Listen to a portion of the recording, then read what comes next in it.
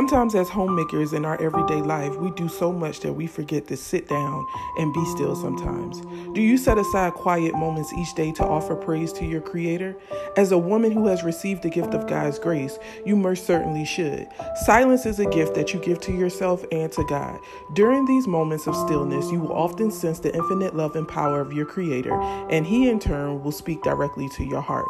The familiar words of Psalms 46:10 reminds us to be still and know that I am God. When we do so, we encounter the awesome presence of our loving Heavenly Father, and we are comforted in the knowledge that God is not just near, but He is here. Since God is everywhere, we are free to sense His presence whenever we take the time to quiet our souls and turn our prayers to Him.